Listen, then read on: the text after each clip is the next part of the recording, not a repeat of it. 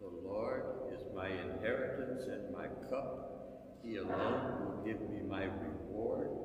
The measuring line has marked a lovely place for me.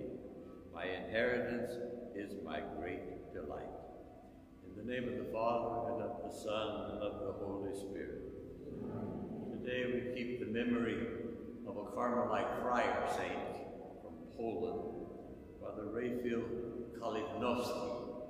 And these words are from the Carmelite supplement to the breviary. And we read, Father Raphael Kalinowski was born to Polish parents in the city of Vilnius in the year 1835.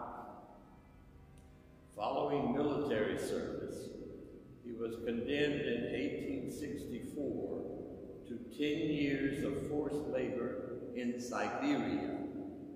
And I looked it up. It's because at one point he sided with an insurrectionist movement against Russia, and that caught up with him in time. So he's banished for 10 years to Siberia. In 1877, he became a Carmelite and was ordained a priest in the year 1882.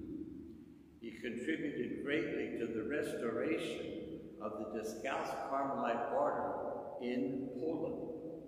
His life was distinguished by zeal for church unity. He loved the Uniates, and by his unflagging devotion to his ministry as confessor and spiritual director. He died in Wadowice in the year 1907. To prepare ourselves for the word and the sacrament, we cast ourselves willingly on the mercy of the Lord.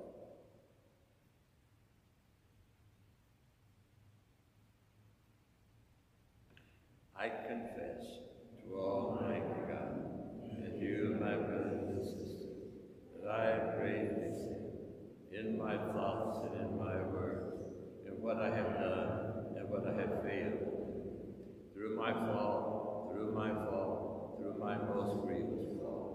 Therefore I ask Blessed Mary, ever Virgin, all the angels and saints, and you, my brothers and sisters, to pray for me to the Lord our God. May Almighty God have mercy on us, forgive us our sins, and bring us to everlasting life. Lord, have mercy. Christ, have mercy. Lord, have mercy. Let us pray. Lord God, you made your priest, Saint Raphael of St. Joseph, strong in adversity, and filled him with a great love in promoting church unity. Through his prayers, make us strong in faith and in love for one another, that we too may generously work together for the unity of all believers in Christ. Through our Lord Jesus Christ, your Son, who lives and reigns with you in the unity of the Holy Spirit, one God, forever and ever.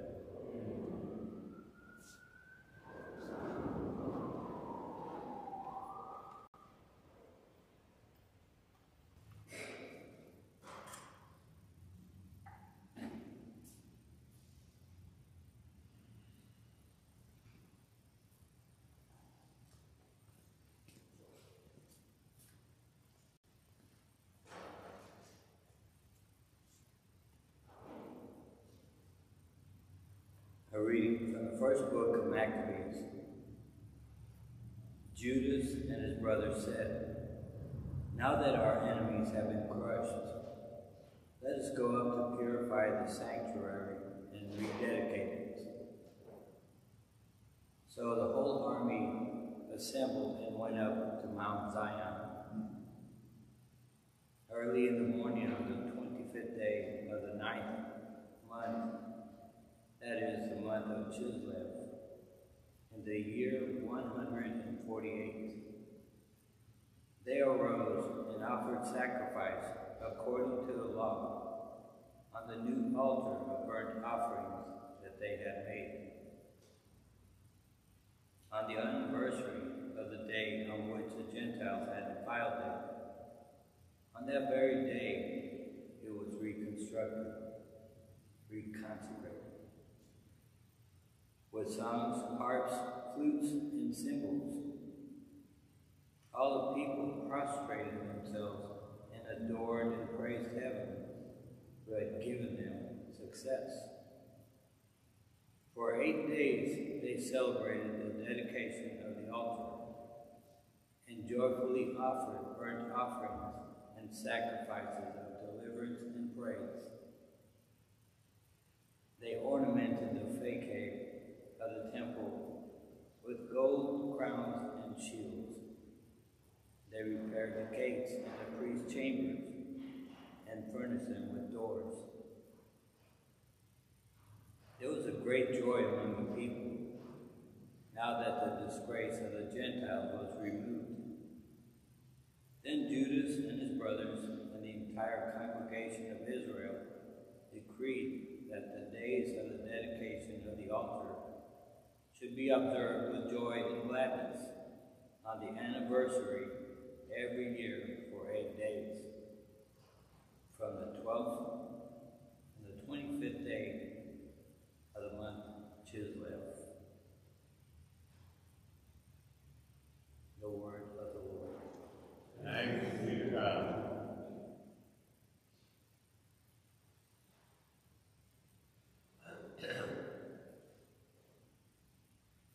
We praise your glory. We praise your glorious name, Almighty God. We praise your glorious name, Almighty God. Blessed may you be, O Lord, God of Israel, our Father, from eternity to eternity. We praise your glorious name, Almighty God. Yours, O Lord, are grandeur and power, majesty, splendor, and glory. For all in heaven and on earth is yours. We praise your glorious name, Almighty God. Yours, O Lord, is the sovereignty. You are exalted as head over all. Riches and honor are from you. We praise your glorious name, Almighty God. You have dominion over all. In your hand are power and might. It is yours to give grandeur and strength to all. We praise your glorious name, Almighty God.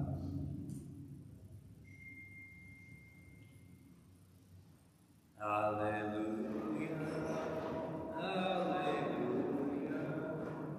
hallelujah.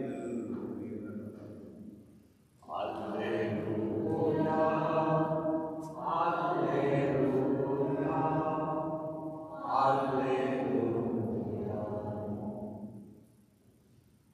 My sheep hear my voice, says the Lord. I know them and they follow me. Alleluia, alleluia, alleluia.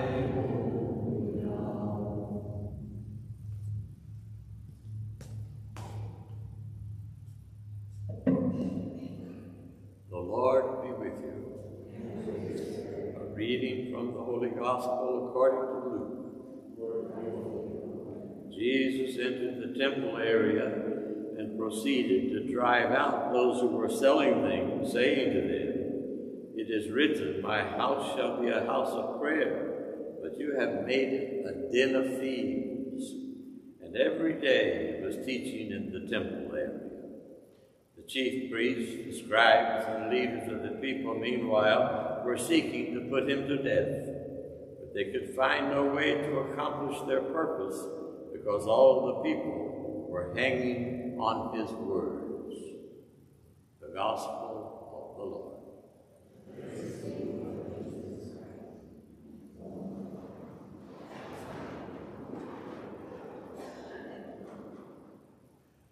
As often enough I have in hand reflections on the weekday lectionary readings by the Franciscan specialist, really quite an exegete, scripture scholar, Father Roland Fady.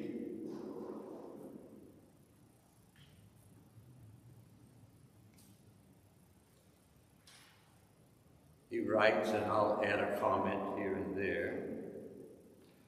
Our first reading from the first book of Maccabees recounts the rededication of the temple by Judas Maccabeus and his brothers. It's recalled today in the Jewish feast of Hanukkah. The word should ring a bell if you have any Jewish friends or neighbors. There is a Jewish feast day many of you will remember, Hanukkah, during December, more or less in our pre-Christmas period there in December. It is precisely the anniversary of the rededication of the temple and the altar on Mount Zion in Jerusalem, desecrated in the 2nd century before Christ by Antiochus Epiphanes, who was Greek, one of the Greek emperors of the time, forcing Greek and more cultured ways, as it were, on the Hebrews.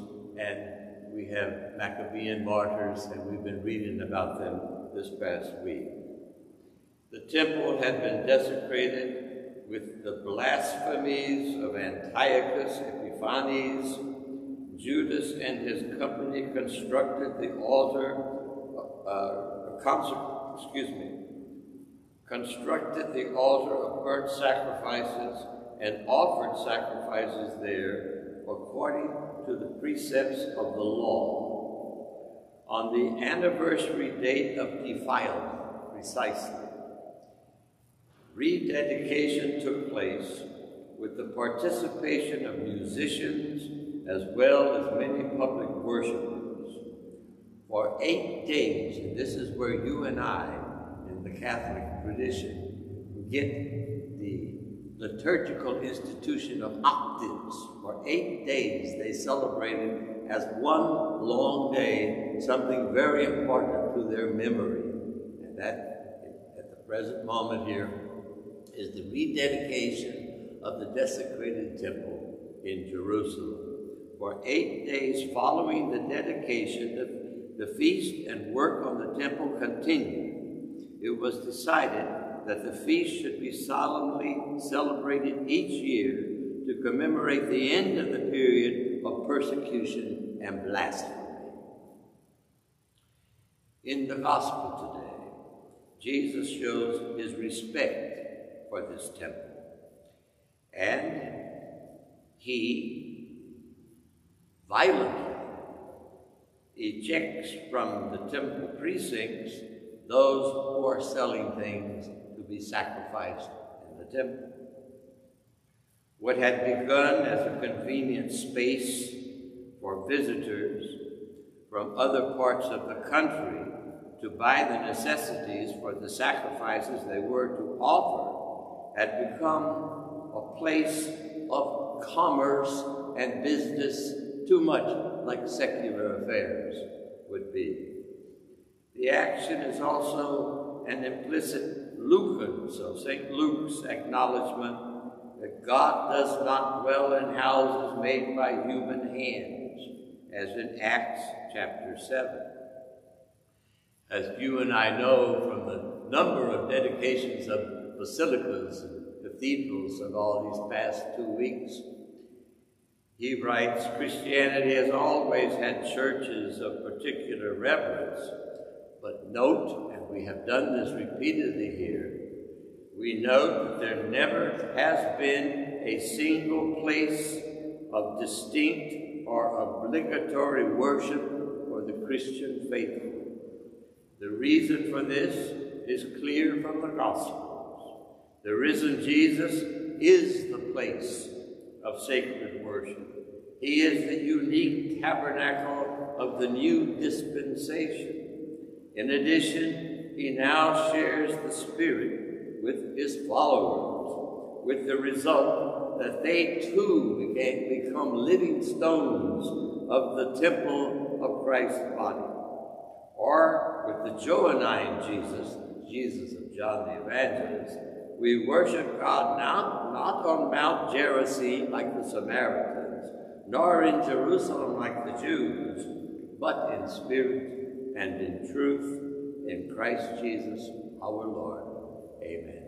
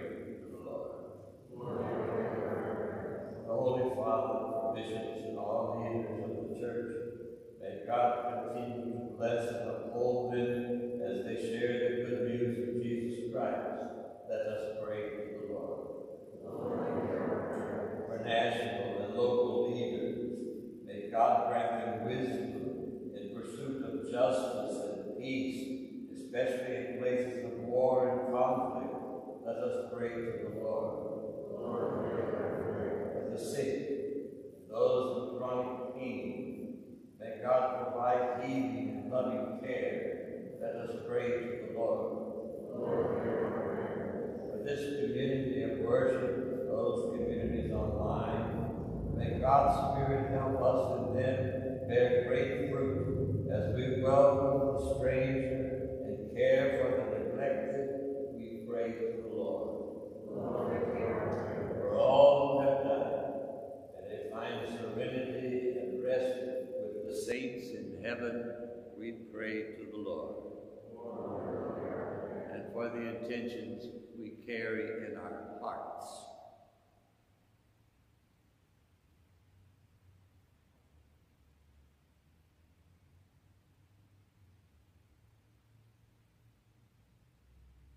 Compassionate Father, we bless you for the word, the sacrament, and the memory of your saints. Together with St. Raphael Kalinowski, we pray today that all followers of Jesus Christ may someday be united so as to give him better witness in a secularized world. And grant all our petitions, because we always make them in the name of Jesus Christ, your Son, our Lord. Amen.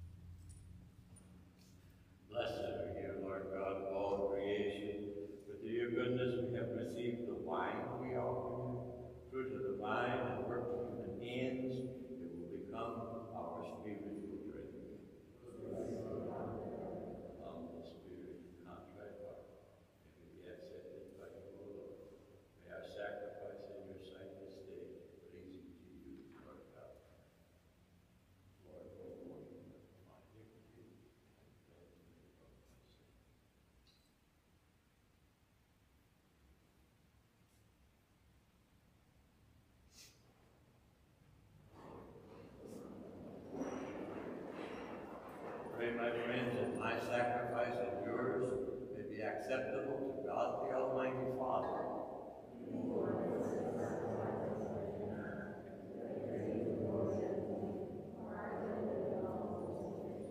Lord, may the gifts we bring to your altar in memory of St. Raphael be acceptable to you. Free us from the things that keep us from you, and teach us to seek you as our only good, through Christ our Lord. Amen.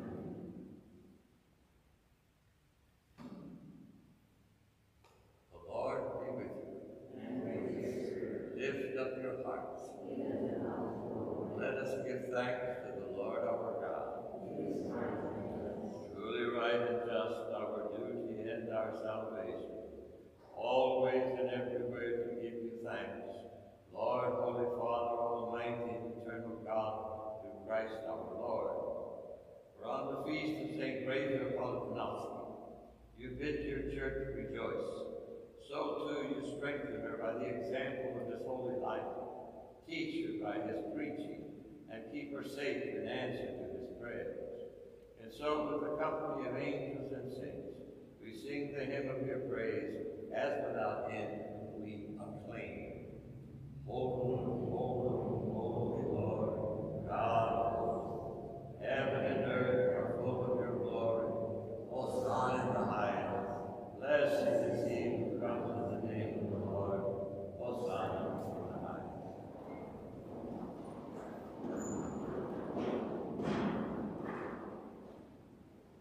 You are indeed holy, O Lord, the fountain of all holiness. Make holy, therefore, these gifts, we pray, by sending down your Spirit upon them like the dew fall, so that they may become for us the body and blood of our Lord Jesus Christ. At the time he was betrayed and entered willingly into his passion, he took bread and giving thanks broke it, and gave it to his disciples, saying, Take this, all of you, and eat of it, for this is my body, which will be given up for you.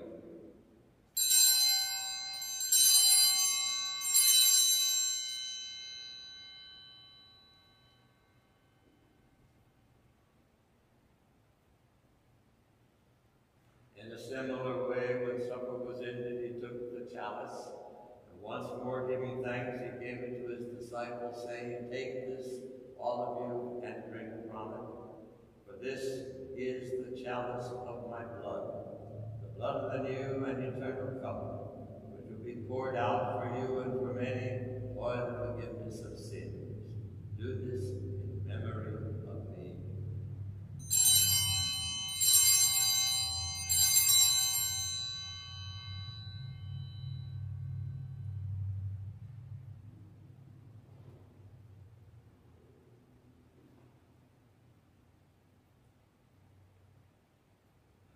The mystery of faith. When we eat this bread and drink this cup, we proclaim your death, O Lord, until you come again. Therefore, as we celebrate the memorial of his death and resurrection, we offer you, Lord, the bread of life and the chalice of salvation, giving thanks that you have held us worthy to be in your presence and minister to you. Humbly we pray that, partaking of the body and blood of Christ, we may be gathered into one by the Holy Spirit. Remember, Lord, your church spread throughout the world, and bring her to the fullness of charity, together with Francis, our Pope, Gustavo, our Bishop, and all the clergy. Remember also our beloved brothers and sisters who have fallen asleep in the hope of the resurrection, and all who have died in your mercy. Welcome them into the light of your face. Have mercy on us all, we pray, and with the Blessed Virgin Mary, Mother of God, with Blessed Joseph, first spouse, with the blessed apostles, and all the saints who have pleased you throughout the ages, we may merit to be co-heirs to eternal life, and may praise and glorify you through your Son, Jesus Christ. Through him, and with him, and in him, O God, Almighty Father, in the unity of the Holy Spirit, all glory and honor is yours forever and ever. Amen.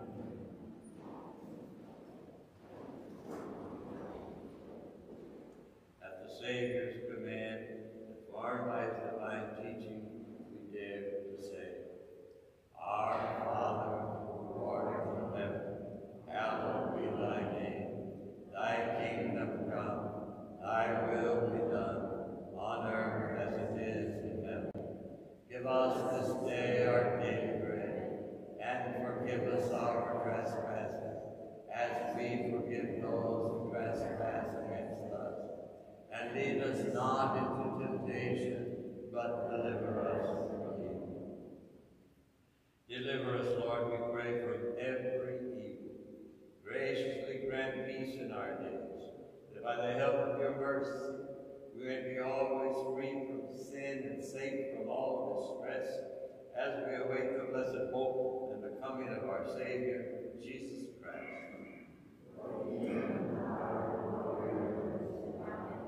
Lord Jesus Christ, you said to your apostles, peace I leave you, my peace I give you.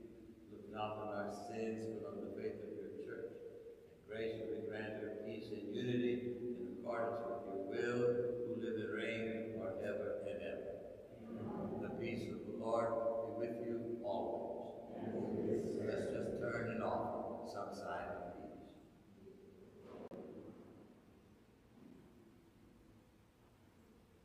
Lamb of God, you take away the sins of the world. Have mercy on us. Lamb of God, you take away the sins of the world. Have mercy on us. Lamb of God, you take away the sins of the world. Grant us peace with this meat and the blood of our Lord Jesus Christ. Bring eternal life to us, mercy. Faith in the verse, peace to your life, bring your blood. Let not bring me condemnation, but help in mind and life.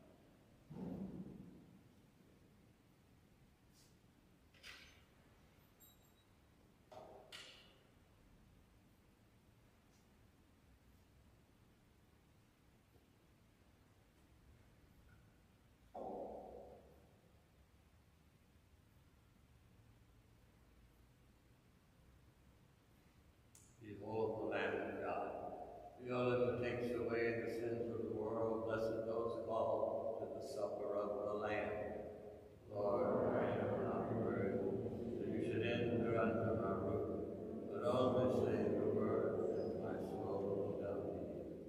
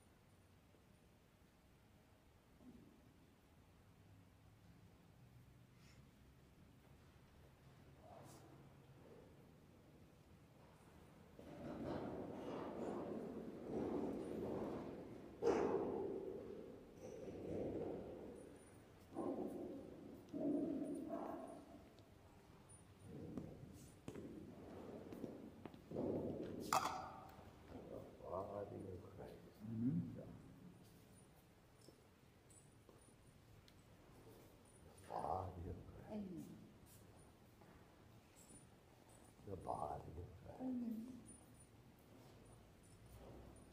The body of Christ.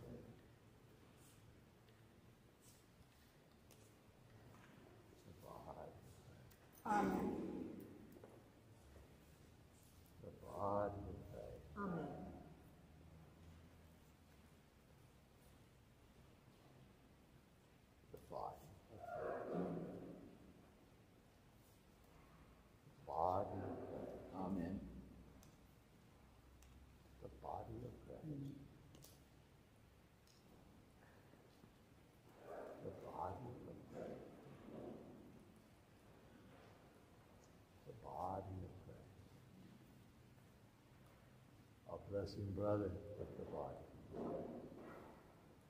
The body of Christ.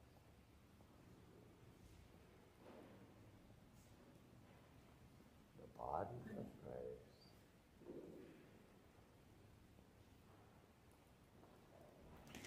The body of Christ. Amen. The body of Christ. Amen. The body of Christ.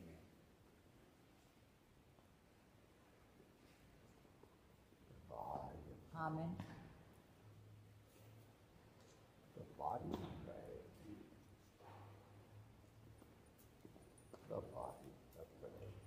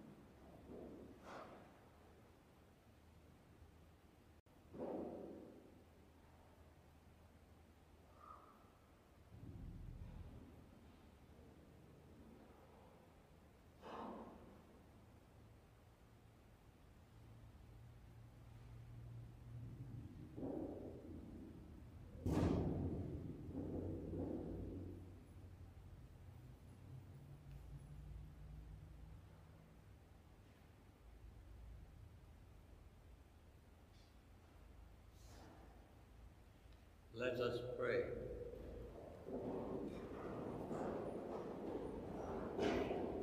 Lord, by the power of this sacrament and the example of St. Raphael Kalinowski, guide us always in your love. May the good work you have begun in us reach perfection in the day of Christ Jesus, who is Lord forever and ever. Amen. The Lord be with you. May Almighty God bless you, the Father and the Son and the Holy Spirit. Amen. The Mass is ended. Go